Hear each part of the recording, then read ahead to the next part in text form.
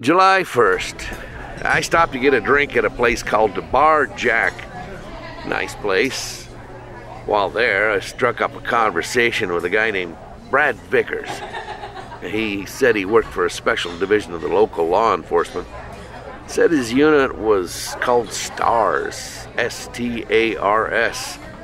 When he said that, it reminded me of the roadblocks I saw up in the Arklay Mountains the other day, as well as the weird tracks that I couldn't identify. When I mentioned it to him, he looked at me like I was crazy. He told me that several hikers, mountain bikers, campers, you name it, had disappeared without a trace. That whatever remains were found of said people showed signs of having been eaten. He told me that the Arklay Mountains had been closed off to the general public. He asked me what brought me to Raccoon City, and I told him I was looking for my half-brother, William.